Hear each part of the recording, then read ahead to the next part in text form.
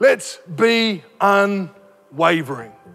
Unwavering in fulfilling your God-given destiny.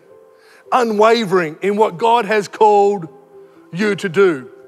Unwavering in pursuing the promises of God for your life. Unwavering in the important part that we play, that you play, in fulfilling the vision of our church. Ultimately, unwavering in our personal faith and the passionate outworking of it.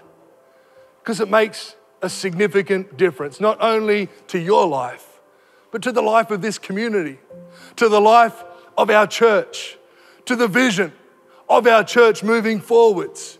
What you add and what you contribute actually makes a difference. Never underestimate what you do.